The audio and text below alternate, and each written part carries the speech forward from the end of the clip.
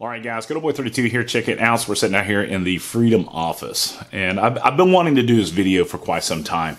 And the reason I wanted to do this video is because of all of Joe Biden's gun control policies. I think that this is the most dangerous of all. Now, I agree. They are all ridiculously stupid. You've got the banning of sales of ammunition and parts and pieces online or mailed through the mail. What are you going to do with those people who live all the way out there in Alaska that they got to travel thousands of miles, Joe, to get their ammunition? Now, this is only in the event that he actually wins the overall election. Right now, there are so many things out there that it's going to be interesting to see what happens in the upcoming months. So I'm not by any means declaring Joe the winner. All right, before we start, do me a favor. If you're new to the channel, please subscribe. We do a lot of things on the channel that include politics. We do a lot of stuff on firearms. We learn together. It's a lot of fun. And what I like to do is I try to make things interesting for all people who come to this channel. So subscribe, hit the bell. All right, let's talk about this.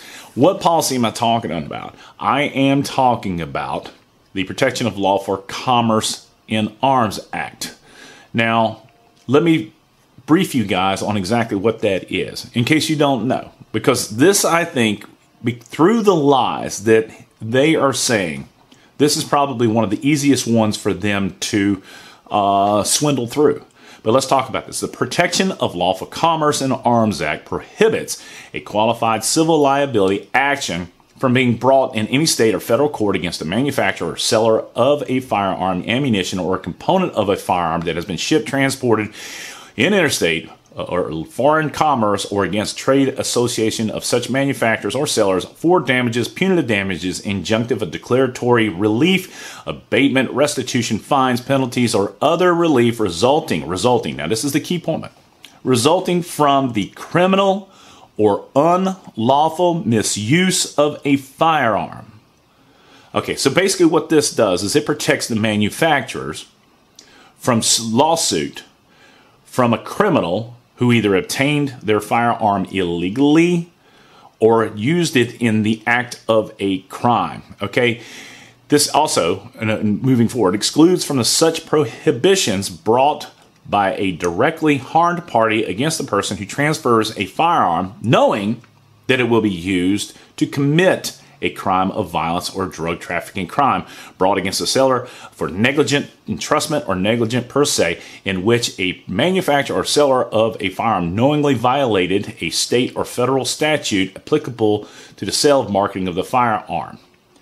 So basically what this says, guys, is that unless the manufacturer knowingly sold this firearm to a criminal or someone who was going to use it in a crime or knowingly was unlawfully able to possess a firearm, they should not be held liable for that individual's acts while using the firearm. Now, what Joe Biden is saying is basically that they're the only industry that has this exclusion.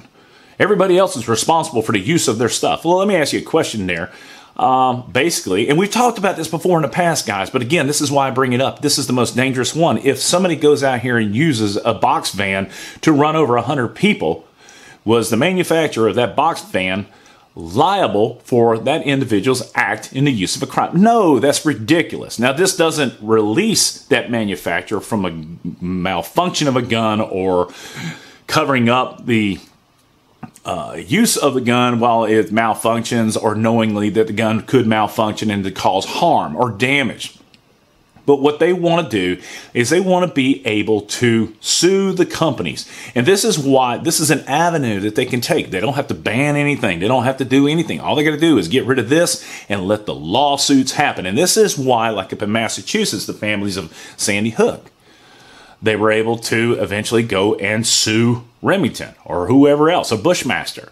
And the idea is that if enough people get together and they sue these companies will eventually go out of business, which will mean that you and I will not be able to go out and purchase the firearms of our choice. Very simple, very easy. It's a backdoor method. But by preaching to the general public, this is horrible because no other manufacturer in the country has this type of protection. When in fact, no one would reasonably go sue Boeing if a pilot drove that airplane into the ground. Now, Boeing is being sued because they knowingly allowed too many things to happen with the 737 AMAX or whatever it was. Yeah, that's true. They are getting sued. So, Joe, you're a bold-faced, what is it, dog pony liar? That guy is the biggest swindler I have ever seen in my lifetime, probably in your lifetime. But this is the reason why I believe that through lies, they may have the ability to pass something like this. It's the most disgusting thing in the world, and that's why I say this is the most dangerous of his policies, because there is the potential that it could pass through the lies and influence that they have over people who are weak-minded.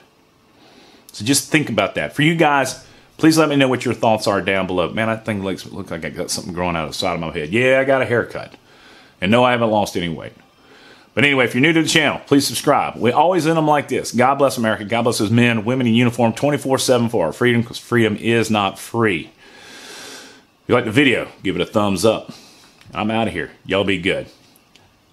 Yeah, this is a good one. This is the one that I think that they'll try to get through. Protection of Law for Commerce and Arms Act. Signed under George W. Bush. Y'all be good.